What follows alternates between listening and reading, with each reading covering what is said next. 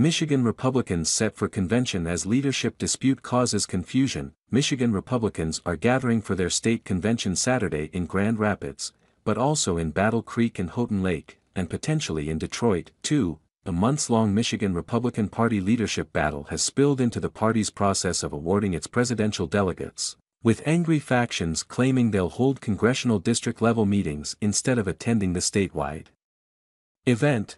There is little drama about the end result. Former President Donald Trump is likely to pick up most, if not all, of the 39 delegates to the Republican National Convention that are at stake Saturday.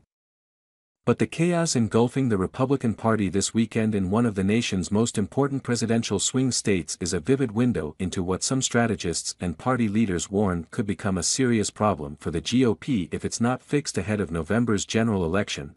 Would it be great if there was a state party? Absolutely, Michigan Republican strategist Stu Sandler quipped. The dispute is centered on the state party's decision to